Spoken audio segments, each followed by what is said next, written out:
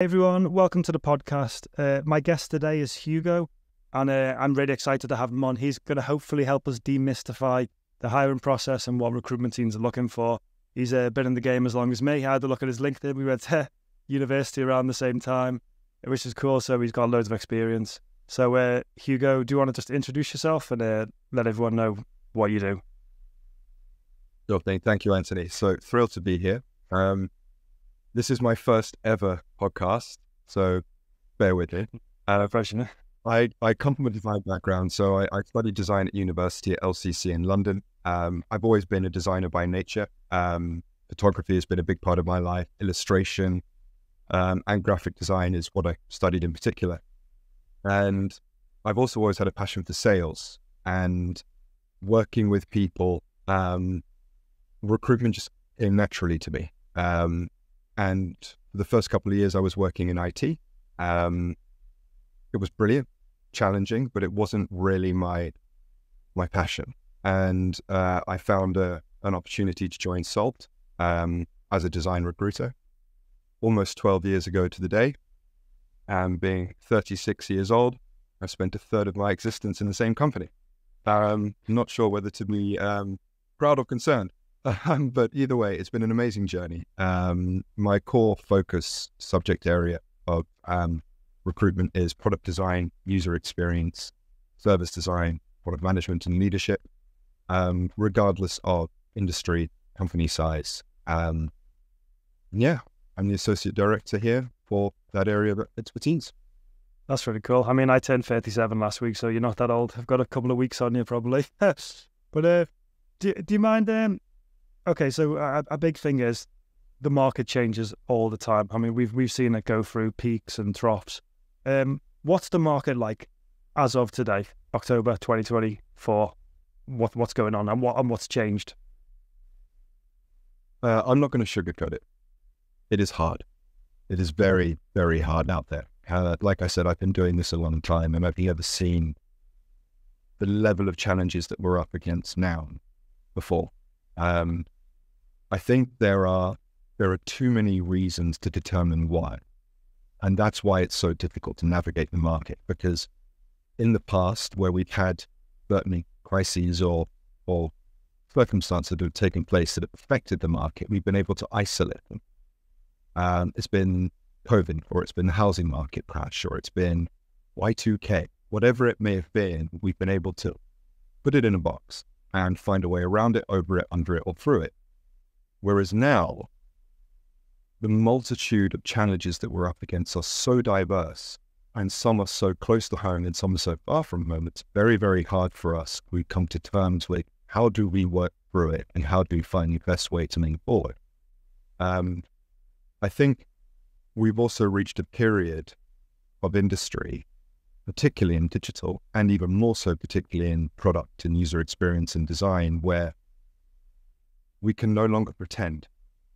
When I look back over the last decade plus, we have spent an awful lot of time designing and building products and apps and services that mimic other products and apps and services that sell mediocre services to an industry which wasn't necessary. We didn't need all of those things. And it feels like there's a shift now where the focus is now leaning towards on what do we need? And I think a lot of that came post-COVID. A lot of that came from the realization that the world can change in an instant. Consumer behavior can change in an instant. Our needs and responsibilities can change in an instant. And so I believe the focus now has changed direction for digital transformation, if you like. Yeah. So what? I mean, it's been a crazy couple of years. Are you seeing any growth in any? Are there any industries that are actually growing? That you're seeing people are asking you for roles within certain areas, or? There is growth. There's always going to be growth. The real question is the degrees of that growth. I think, so going back to the change in consumer behavior, for example, people are spending a lot less money now on things they don't need. Yeah. And people are spending a lot more time thinking about what is important to me. It could be my family. It could be my health, my children, my future, my finances. I think there's a far more better safe than sorry approach to life right now. And so if I was to look at areas where I believe there is growth, it's areas that are not only providing that better safe than sorry future, but they're also solving problems that are needed, be that health tech, ed tech, envirotech, future cities, transportation. But then at the same time, right now, retail is busy because we're in peak season. So I've never been a big fan of the question which industries are growing, because that can change month on month, quarter on quarter, year on year. I think it's a seasonal thing, it's an environmental thing, it's a cultural thing. But yes, I would say that there is now more focus being paid towards how can digital impact areas of industry and business and services that are truly needed by people today. It's interesting that you mentioned that, because I guess that's kind of the core philosophy of user experience design, isn't it? It's what problem are you trying to solve? And can you do that in the most user-friendly and simple way possible? That's kind of like always been the key to great products. And that has been, like, because of the boom in the last 10 years, I've definitely seen products which are unnecessary and don't really, a lot of startups, they don't know what problem they're trying to solve, but yet they've got billions invested in into them. So I guess what I want to get out of this interview is your inside experience. So what skills do you think people need to stay relevant, and how do people stand out? Because one of the big things is we're seeing, especially for junior roles, I'm seeing like a job application online for a user experience designer, and then I'm seeing 500 applicants on LinkedIn within 3 hours, and that's mind blowing compared to where we were 5 years ago. So how do you even navigate that world? Where would you even begin to advise people? That's a big question. So on the skills side of things, I'm hoping to see, and I know there are many out there who are fighting for this, I'm hoping to see us almost go backwards in user experience and actually start doing it properly again. One of the wonderful things about software is software enables us to cut corners. And the problem with cutting corners is at the end of the process, you've actually got a rubbish experience which your users can't use properly. And I think what's happened, the good old days of, Xur, OmniGraffle, and Balsamic, I miss those days because you couldn't cut corners with those tools. They didn't give you the option. You had to do user experience properly. And so what I would love to see, and what I think is actually important, is the people who are looking to move forward in product design, if we can call it that. And we know that a lot of the 3D industrial designers are still offended by that title, and rightly so. But I think we need to focus more on real user-centered design again. I think the people who are good at that, but can also do the software, who are Figma gurus, or whatever, title you want to give them, buzzword. I think a shift back to focus on real user experience process is important. And one of the reasons I say that is accessibility is becoming absolutely paramount across products and services. In fact, I do believe that come next year, Europe are imposing certain laws where if companies don't meet a certain standard of accessibility on their websites, on their apps, they will actually be fined, which I think is a fantastic thing. So I definitely see a push towards accessibility. I see that rising. The dreaded 2-letter acronym, AI, it's no longer a cute idea. It is here and it's here to stay. And I think coming to terms with it, understanding how it's used, understanding how you might actually be able to implement it into your processes and into your design skills could also be really, really important. And then you asked the question, I believe, about, job applications and huge numbers of people applying, and how do we navigate that world? Well, there are there are so many ways to address that. And I think you mentioned, I believe earlier, about being relevant and being seen, I suppose. So my favorite word for success in this current market is recognition. And if we're not seen, we're not heard. And if we're not heard, our chances are far lower. And I suppose my number one bit of advice in that department with, the applications and the jobs out there is stop being just an application. Don't apply and hope for the best. Do apply, but do more. You have LinkedIn. You have the search bar. Search for that company. Figure out who you believe the hiring managers are going to be. Connect with them. Write to them. Introduce yourself. Showcase your skills. Make it personable. Make it direct. And make your application warranted, if that makes sense. You have the control to do that. And I think the vast majority of recruiters would agree that the people that we place the most often through advertising our roles, if it's not a headhunt or someone we knew to call, it's going to be the people who wrote to us directly, who were also an application, and they were one of the 300, 500, 600, 1,000 applicants. But they took that extra 15 minutes to address me by name, to showcase their relevance versus the advert that I've put out. And they drew my attention towards, and they created recognition. And I think that is one of the most powerful skills that people need to implement to their search today. I mean, that's excellent advice. I mean, there's so many things I want to talk about, which you've touched upon. I think I'll come back to job applications in a sec. We could talk about that. Let's talk about skills and what hiring managers are looking for within UX. And it's really interesting that you mentioned AI. So I guess my philosophy for the last couple of... So I also studied graphic design in university. So I came into design from a very graphic focus. So my first jobs were designing magazines and taking those magazines and making them look like magazines on an iPad.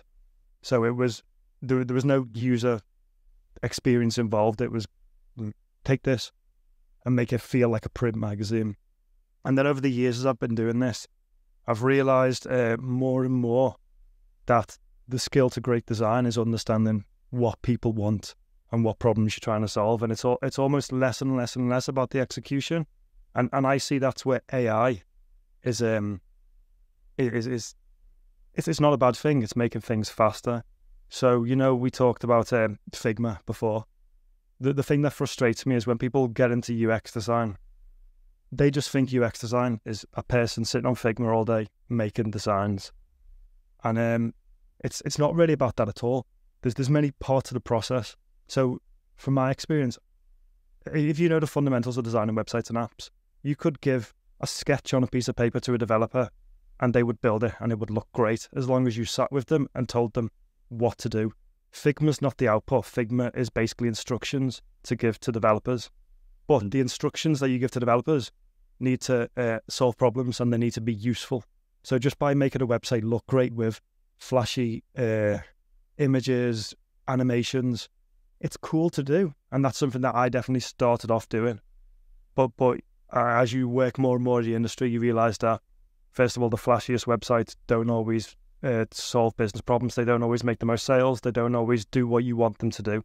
You always need a website to do something, whether that's someone click to buy, whether that's someone to subscribe. They have a purpose. And you find that purpose out by doing real UX, which is talking to people, getting ideas, testing the ideas with the people, and then they finally go into the Figma. So AI, I don't mind coming in and making the Figma a bit shorter because it's not... It's the beginner bit that it can't really replicate at the moment, which is the most important thing. So I don't know whether you agree with that, but I feel like that might be something that people need to show more of in portfolios rather than just Figma skills. Actual, I guess, the user-centered design process bit where you're actually finding out what your problem is, who your target users are, and what problems you're trying to solve. Is that, I guess my question is, because you obviously see loads of portfolios, do you see loads of portfolios with just Figma in? And do you, I guess, prioritize ones that have a wider scope within them? Really, really good question. I've got a few answers to some of the, some of the things you've mentioned. So the first thing is my least favorite portfolio to receive. beyond the obvious, which is a link to a Dropbox folder of mismatched files, is actually a Figma portfolio. It is my least favorite. And there's reasons for that. The accessibility isn't great. The usability isn't great.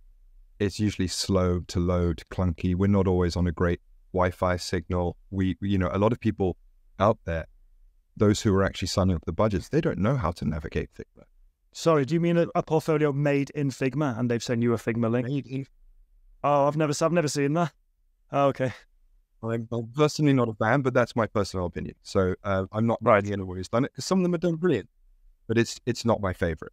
I think just bringing it back to graphic design and kind of usability versus looking pretty, it always reminds me of my graphic design tutor, Lee Clark. And I was designing posters. We were doing, campaigns for social and environmental issues. And his rule was the 3-second rule. And he called it the 3-second rule because it was a poster on the tube. So you're going up the escalator and there's that line of posters going up the wall. And you've got 3 seconds to sell that service to someone. 1, 2, 3, and it's gone. Yeah. And he said it's all well and good, it being bright, colorful, and brilliant and drawing in people's attention. But at the same time, if they can't understand the message and they don't understand the service that you're selling and the product you're trying to put towards them, there's absolutely no use to it being pretty. And it was this kind of interesting approach to the balance between how good something looks and how well something works. And it's funny, that's always been that kind of has stuck with me for years, and I can't unthink it. And I apply that to portfolios. So for me, I think the one thing I would love to do is just once and for all end the debate. Do you need a portfolio? The only question is, why wouldn't you have one? The problem with that debate is that people take the word portfolio too literally. When people say portfolio, a lot of people instantly think an A0 black folder that you're carrying around outside Central St. Martin's in Holborn filled with paintings. That's not what a portfolio is today. Portfolio today it should be a platform by which you can showcase what your skills are, what your methodologies are, where you've used them, and then some of the results of that use. And those results are your case studies, which should tell a story, ideally, a beginning, a middle, and an end. And there are challenges. A lot of people are hit with really strict non-disclosure agreements. Sometimes there's a solution there to password protect. Sometimes the only solution is to explain what you did for that program of work without giving away any data or any critical or confidential information. But a portfolio doesn't need to be beautiful imagery. That helps, because that's what human beings are drawn to today. We're drawn to the visual, the color, the bright, the engaging. So if you can apply both of those, you can tell a story, show your value as an individual and within the team, and show the result. Perhaps even give some stats if you were lucky enough to see what the results of that project were. That's a wonderful thing too. I think the most important thing about a portfolio is that it's easily accessible. That's number one. Particularly from a recruiter's perspective. When a designer sends you their CV and there's no link to a portfolio, it's a nightmare, because I don't have time to wait. I can't email you, wait for you to respond, finally get the link, and then I've already got 17 other people behind me who are sending me their links. So I think the real thing about the portfolio is there is no question. They are incredibly important and incredibly valuable, but they are not what people assume them to be. I actually had one of my senior UX researchers write to me just the day before yesterday to say, Hugo, I'm building my portfolio. And it made me smile, because it was a researcher building his portfolio. And I can tell you now, the amount of times that I've seen LinkedIn posts and statuses from researchers saying, I would absolutely never need a portfolio and I shouldn't have to have one. It's not about whether you should have one or not. It's about why wouldn't you? It's a wonderful way to showcase what you do. And it's not meant to tell the whole story. It's the inside back cover of a book. That's why you buy the book, because that inside back cover was so intriguing that you couldn't not bring that book home and to read it beginning to end. So I think, so that's on the portfolio side. Yeah, I think it's really, really important. I've got loads of questions. I mean, I want to come back in a minute to graphic design, talking about beauty versus I guess story, but just going to portfolios. So can you just give me, I'd really like to know an insight of a hiring manager or a recruiter when you look at a portfolio. How many case studies do you expect to see on a portfolio, and how long do you actually spend looking at the portfolio? And would you just look at would you look at the top case study? So do you need to spend more time doing one case study and then a couple of supplemental ones? And just give me an idea of what you look for when you're reviewing a portfolio. Okay, so the first thing is, am I drawn in from the get-go? And I think anyone who says otherwise is probably fibbing to try and please people. When you land on a portfolio, you want to be visually pleased. You want to land on that portfolio and think, that looks nice.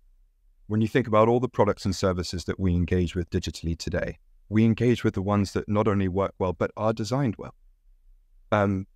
Unless we absolutely have to use a product that's designed badly, but that's not the intention here.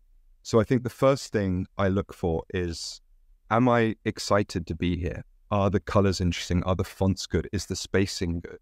Is it easy for me to understand how to navigate your portfolio? Is it simple? Simple doesn't necessarily mean minimalist. I've been on, one of my favorite designers is an avid skateboarder. I'm an ex. You can't see it, but I've got a whole Plagan deck on my wall behind me. Cool. And his portfolio is designed in like skateboard graphics, so like crazy fonts and graffiti and all kinds, but it's still really easy to navigate. It looks wild, but it's easy to navigate. So that's the first thing I look for is simplicity through navigation. On the number of case studies, I don't think there is a right answer per se. I think what does happen though is people misconstrue case study. A lot of people think that putting a brand name, clicking on it, opening it to a bunch of images with a few lines is a case study. It's not. A case study is a study of a case, right? It's a case, the case being the project you worked on or the program of work, and the study of that program of work. So it needs a beginning, a middle, and an end. It needs a conclusion. It needs reasoning. It needs your value add to that project. And one of the things I really like is when someone showcases their individual value as the consultant and within the team. I think it's really important to specify both, because otherwise people draw assumptions and they might think, well, how much of this did you actually do? It's a silly question, but we're human beings. We can't help cynical from time to time. So I think the case study, if there was a sweet spot, I would say 3 to 5 as a sweet, but it is not a golden rule. It's not it's not the be all and end all. You may only have 2. You might be junior. You might only have 2. You might only have 1. But if that 1 is really well presented and has brilliant context, and it's easy to understand who you were within that project, then 1, it can be enough. 5 can also be great. I think there is perhaps maybe a too many. I wouldn't necessarily concern myself with that. I think so. So that's part of the thing. That's probably the main thing that I look for in a portfolio. And is it one of the things that one of my designers used to do is he would have case studies as backed up files, and when he was applying to a certain role, he would manipulate the layout of his case studies on his portfolio. So he had clearly built his website, and he was fortunate enough to be skilled enough to make those adjustments himself quite quickly. So if he was applying to an e-commerce role, he'd bring his e-commerce case studies to the top. If he was applying to a fintech role, he'd bring the fintech case studies to the top. And that's a wonderful position to be in, to have that luxury of freedom to put the best foot forward for the roles that you're applying for. But for the vast majority, I think ease of access, ease of use, clearly designed, tells a story, and ideally is visually appealing to some degree. I think another analogy I like to use when looking at a portfolio is doing exams at school when you have to do a mathematics exam. And you've got that scientific calculator handy. And, you can put the equation in and get the answer instantly. But if you don't show the working out, you don't get the marks. And it's the same thing for a portfolio. It's great to see the finished product. We want to see it. Of course we do. But how did you get there? How did the team get there? And what influence did you play in reaching that conclusion of that product or service? So yeah, that's really important. Can I ask you like a two-part question? I guess I'll ask you the first one. How long do you actually spend looking at someone's portfolio? If I was to send you my portfolio for a job, how long would you actually spend looking on it? I'm trying to actually work it out in my head. I mean, it does depend, right? Because there'll be a portfolio that's good or bad, yeah. I'm not intrigued or engaged, and then I'm gone. But if I'm intrigued and engaged, I'm trying to imagine me. I'm going through the process in my head. I'd say minimum of 3 minutes. Sometimes as far as 10, but very rarely. That's very complex, large. I've got an idea, and I want to ask you whether this would be a good idea in a portfolio. So I know a lot of portfolios that people, I've done as well, is you have a written portfolio and it goes through, like you said, like a science project, the hypothesis, the working out, the research, the designs at the end. Would you as a recruiter, if the person had the skills and they presented, like imagine you're in a job interview and someone says to you, okay, tell me about your case study. If they recorded themselves presenting the case study and had it as a video or had videos of themselves, instead of text, because we love to consume videos, talking about the case study and showing their personality, because from text you don't get any personality. Would you as a recruiter think that was any good? Absolutely, but again, how good is the video, right? So it's this, everything can be a good idea if it's done well. And I know people who have done exactly that. I know someone actually sent me their product design portfolio quite a few months ago. I wish I remembered who it was. She had her entire portfolio presentation was a video, and it was so beautifully edited. She began the presentation as an introduction to herself. So you were met with her, and then the screens would come up and she would be, voicing over it, talking through the project, talking through her input.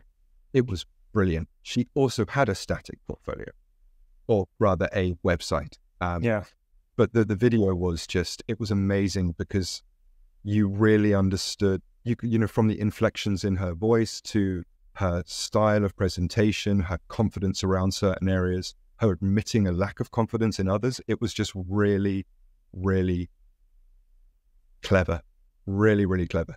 So, but it's not for everyone. A lot of people, I don't like being on video. This whole thing is, I've been chewing my fingernails this morning. I mean, not literally, I don't do that anymore. It's been a long time since I've done that. But I'm not great on video. I suffer from rosacea, so I turn into a tomato most of the time. So the nerves kicking in. But it's not for everyone. But if you can do it, then great. And you don't have to put your face. Well, can I just make a comment on the video thing?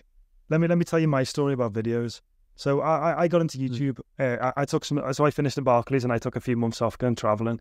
And I thought I want to teach people UX. So I wrote, it's like a half-an-hour video. It's an introduction to UX. It's the first video on my YouTube channel. So I was too embarrassed to present that video myself. So I've got Tourette's. So just facial tics. So I don't like being on camera at all. I've always hated being on camera. So I got an American voiceover artist to do that. And I edited the video. So it's my script, but someone else is saying, hey, I'm Antony Conboy. This is blah, blah, blah. And I've always regretted doing that.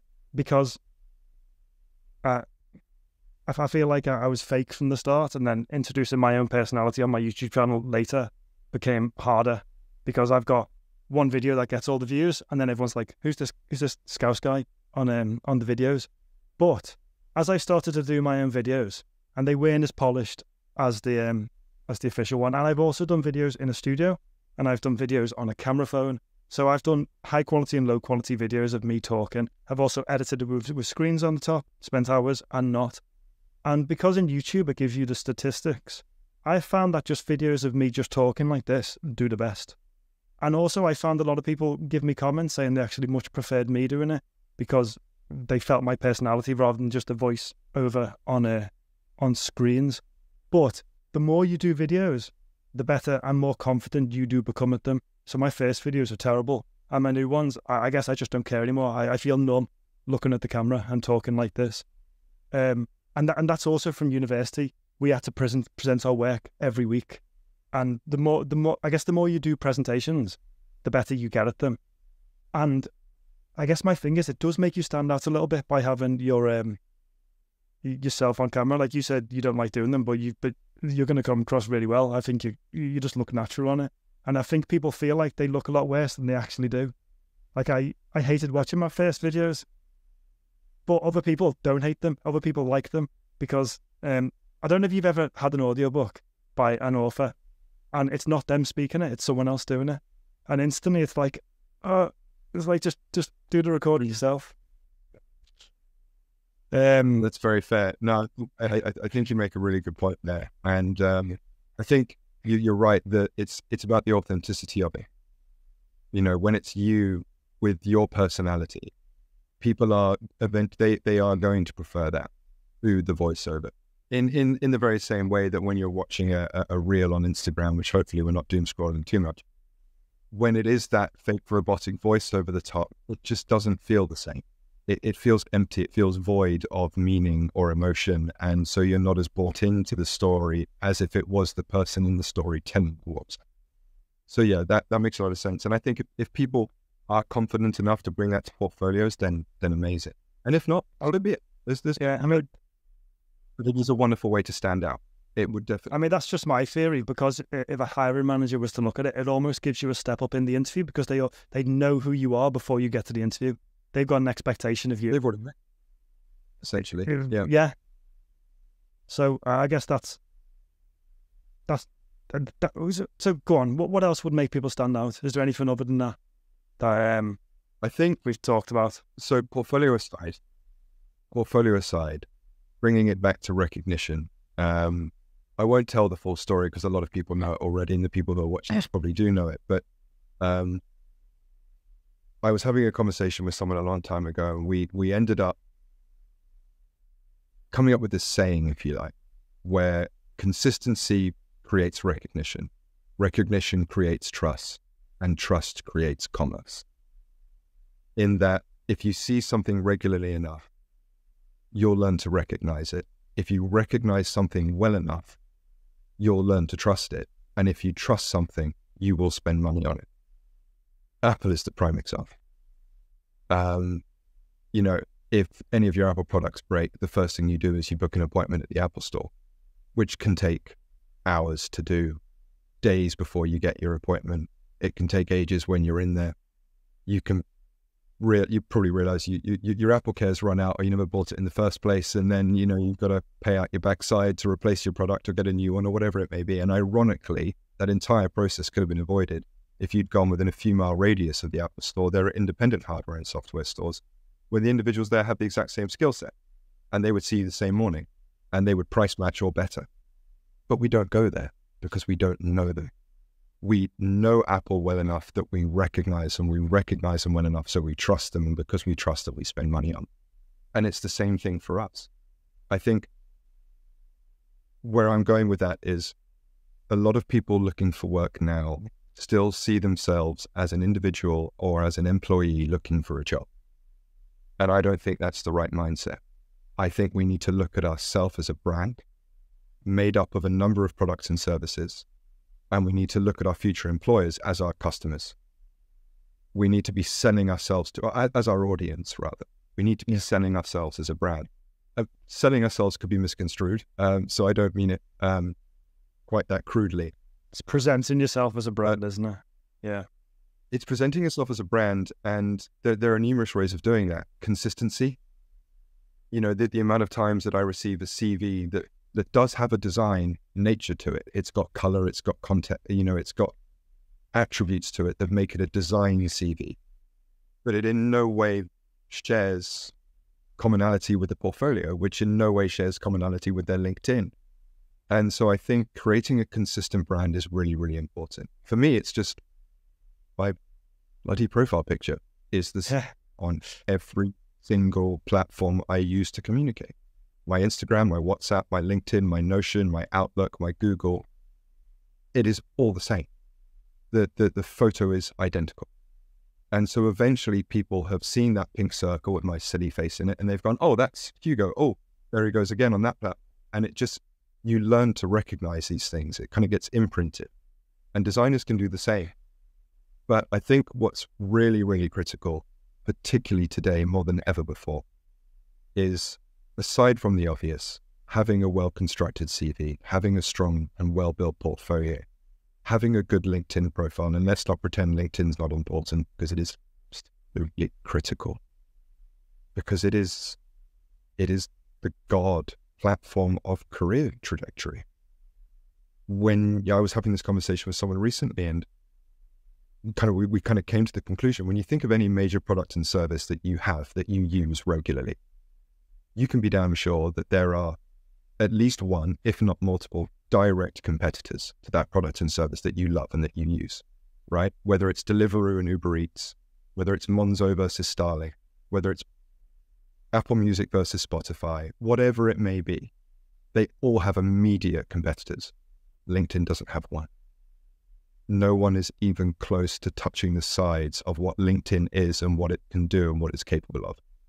And so if you've got the products, your CV, your portfolio, your services, the skills you have, if you have all that and you've got that brand identity and you've given it some thought and some personal color and texture, then the really important part is integrating with your community, is actually being a member of it.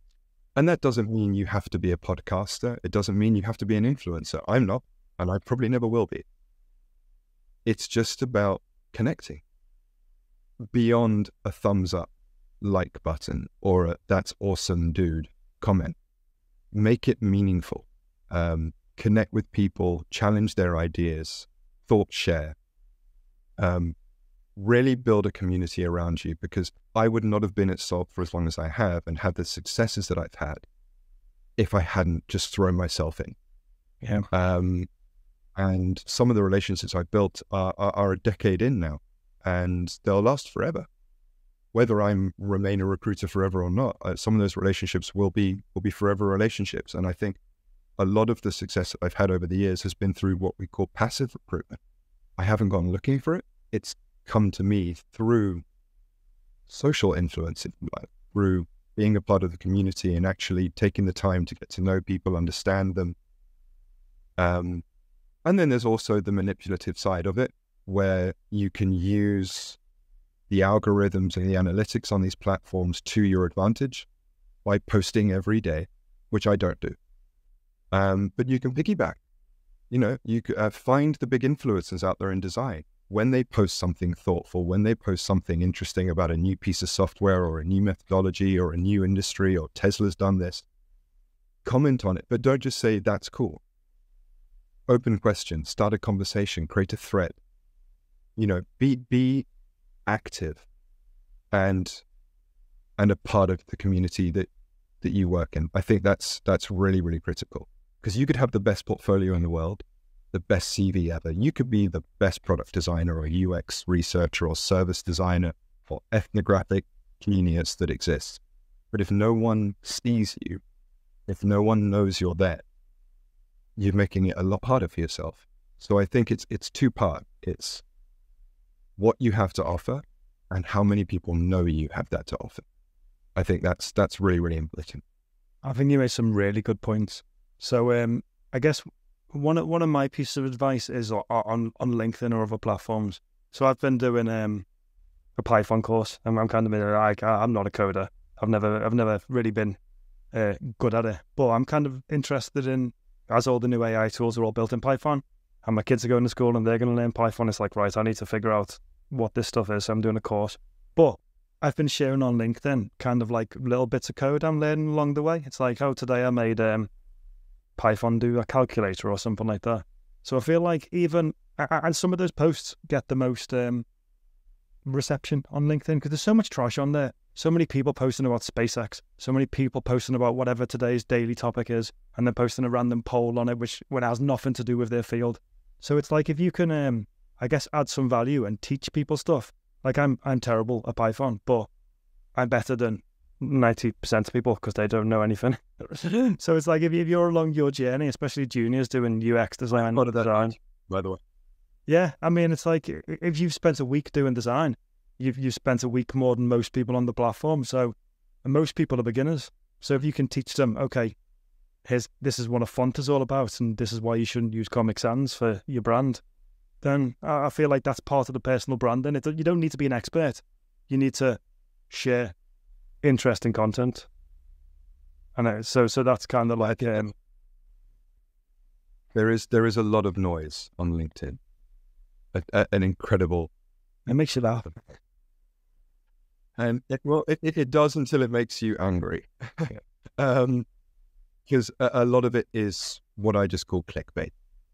It is there to manipulate the analytics. And so whenever I've said to people, become a part of the community, get on LinkedIn and share and get involved and communicate. Find your voice. Find your way of doing it. You don't have to be like everyone else. You don't have to do the stuff that's cool or trending. You need to find a way to be authentic, kind of bringing it back to the video, right? Yeah. That the clickbait posts on LinkedIn are no different to the professional voiceover on your original video. It's a great video, maybe to some. It might have something in there, but it wasn't you and it wasn't authentic. And so that's why it bothered you in the same way that this content on LinkedIn bothers me because it's not authentic. Yeah. And I'm an opinionated chap. I think most would agree. And so that is my voice on LinkedIn, and I've chosen to do it that way. So when I see someone post all UX UI designers have bastardized the industry, I will challenge that because it's absolute nonsense. Or product designers are pretending, or there is a lot of there is a lot of angst on LinkedIn. There's a lot of waffle. There's a lot of empty content, and so I think finding your voice and trying to fight the good fight is a great thing. And you're not going to please everyone. That's just the world, right? 50% of people are going to hate me for what I say, and 50% of people might like me for what I say, and that's fine because that's the 50% that I want to work with. So you don't have to be, you can't please everyone, so stop trying. And I think that's what a lot of influencers do with their content is they try to please everyone so the content's empty. It doesn't have meaning anymore because you're just sitting on the fence. There was a wonderful post by one of my senior UXers the other day who I've known for many, many years. And he was really infuriated by something. And he asked the question, have I been too harsh in my review? And then he asked AI to deliver his review as AI would do it. And the first thing I said to him is, you can't be too harsh in your personal feelings towards something because those are your personal, well, see your complete. Second thing, AI version of his review was 100 words long, exactly. It was really odd. And it didn't mean anything. It didn't give an opinion. It didn't give an answer. It didn't have a right or a wrong or a green or a red or any real thought-provoking feeling. It was just, it was just sat on the fence. It was really, really odd. And I think that's a really important part of how we behave today is we need to be as authentic as possible because it's the only way we can stay above AI is our authenticity. Because I think two things in it. So first of all, I think it takes bravery to be authentic. People don't mind posting what AI put because it's official and it's like it's not them in a way. They're just sharing something like. And as more and more people use AI, more and more people's content and tone of voice, resumes, CV, portfolio descriptions, they're all going to sound exactly the same. We're going to get used to reading this AI waffle and I like it's using sophisticated words. It's using, and you're going to be like, that is not a person's tone of voice. That is generic AI waffle. So I like what you're saying about having your own almost personality. It's like, develop your tone of voice, develop it unique to you, how you speak, how you want people to perceive you. And the key to all of this is whoever has the best brand, and the audience is the key. Because when you have an audience, you'll find jobs easier. You'll be able to sell products that you promote easier. You can do whatever you want. Getting the audience is the key, and you develop that by personal branding. So I just want to loop that back around. So one of the things is, I'm actually quite interested in demystifying the actual the application process. So what's your part in it? And because I know a lot of people get jobs not through applications. So you see this application, there's 1,000 applicants, but not all the jobs are placed through that. They have like people like you, recruiters, you go out and get people. How does it all work? Be more ambiguous, Antony. No, I'm teasing. I suppose it's a part of everything we've already discussed, and then some. I think right now there are more people. There are a lot of people looking for work. There are an awful lot of people looking for work, and in order to, I mean, when you say demystify, I don't think there is any mystery anymore.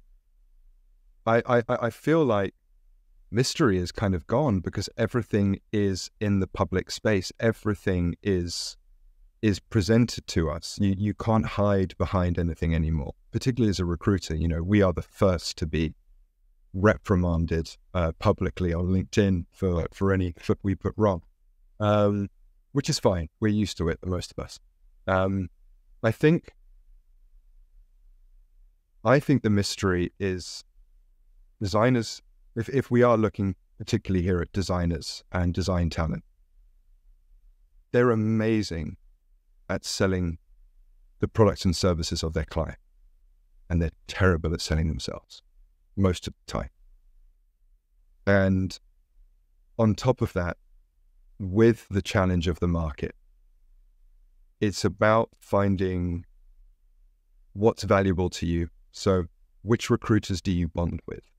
Who can you build a real, candid, transparent relationship? Who can you trust? Because it's very difficult to trust people today, because a lot of people are desperate, and desperate times don't often lead to trustworthy times. They lead to quite the opposite.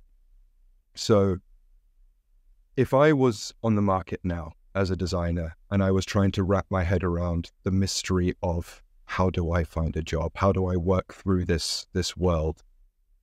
My first port of call would be to treat myself as a client.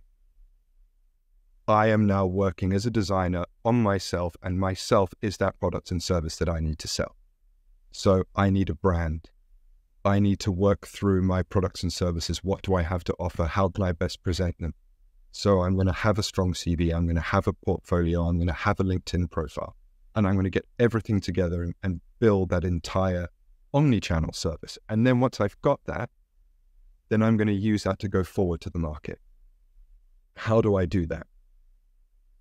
I focus on where can I add value in industry? What am I passionate about? What am I going to do well, and who am I going to do it well for? Because if I'm, a very strongly moral person, me applying to British American Tobacco is probably not a good idea. But if I'm desperate, I might. So it's one of those things where I think people need to be true to themselves right now. And by that, I don't just mean true to what they want to do for a living and who they want to do it for, but also true to themselves. Are they actually really doing everything they can to make this a success? Because just by clicking an application on a LinkedIn job advert isn't enough anymore. It's not enough. It's harsh to say it, but it kind of feels like we're in Kruger National Park right now. And it's survival of the fittest. You know, the video of the lions, the crocodiles and wildebeest. It was just the most thing I've ever seen in my life. But that's what the market feels like right now.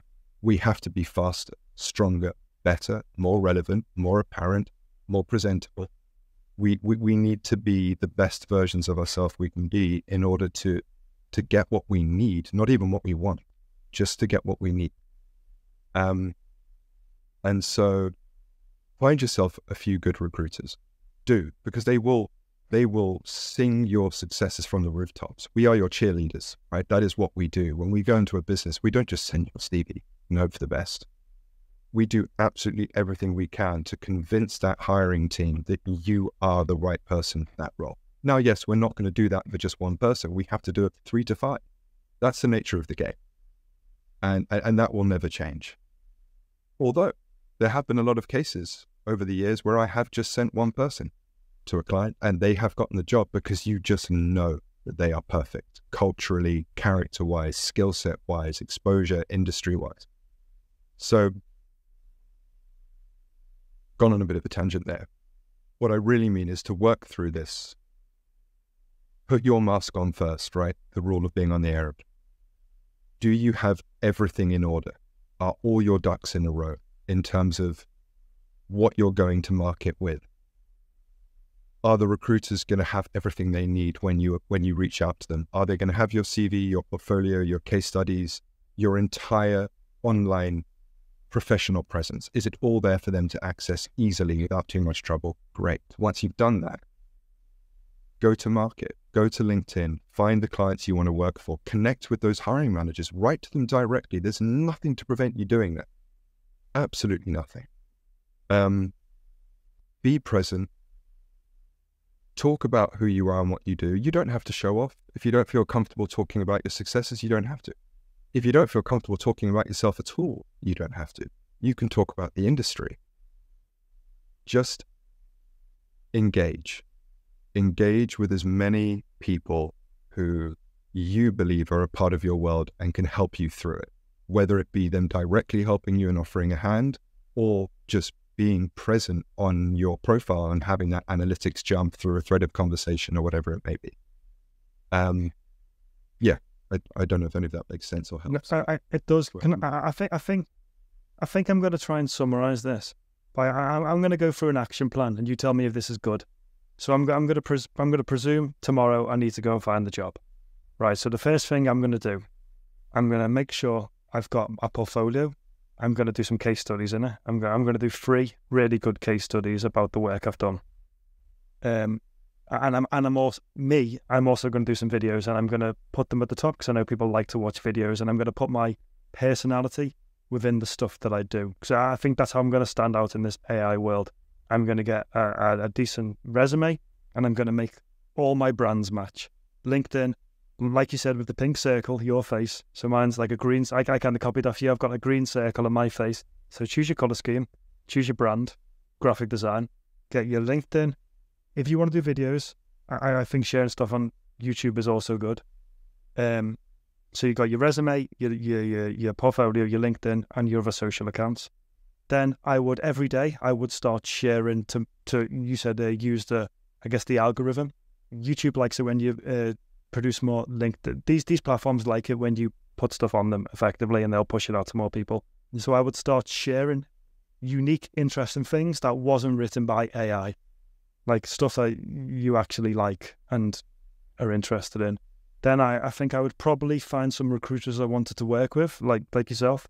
I would find recruiters in the industry. Like if I wanted to work for a big tech company, I'd have a look for the biggest tech recruiters in the country.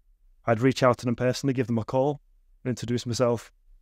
So I've always found recruiters that they love calling people. That's what they do a lot. That's what they do a lot. So introduce yourself, make those connections, and then I would probably go via those recruiters for the jobs once I had my brand ready and everything in order. Does that sound like an actionable plan for people? It does, yeah. I think what's really important is for people to know that there isn't a one route ticket.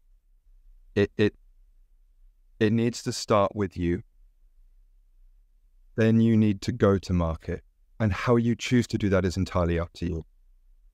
You may not like recruiters. Fair enough. Don't use them. Go your own way. You can recruit yourself. You can sit down drop a list of all the companies that you want to work for or the industries that you're passionate about. You can then quite easily, if you like, through ChatGPT, you can literally ask it the question, which are the best companies to work for right now in health tech? Which are the most invested companies right now in envirotech? Which are the most exciting EV companies right now? And it will give you those lists. And then you jump on LinkedIn and you find those companies. You find the hiring managers that are relevant to you. Be it a CPO, CDO, head of UX, chief of experience, and you connect with them and you write to them personally. There's nothing to prevent you from doing that. And I think if people did that more, it would just create, we used to have a really buoyant market. And there are a lot of reasons why we don't now today. And we obviously do not have time to go through those because they are many and they are vast. But I feel like a lot of the confidence that we had has been damaged. And I think people need to put themselves out there more in the way that they feel comfortable doing it. If you're a video person, great, go and do it.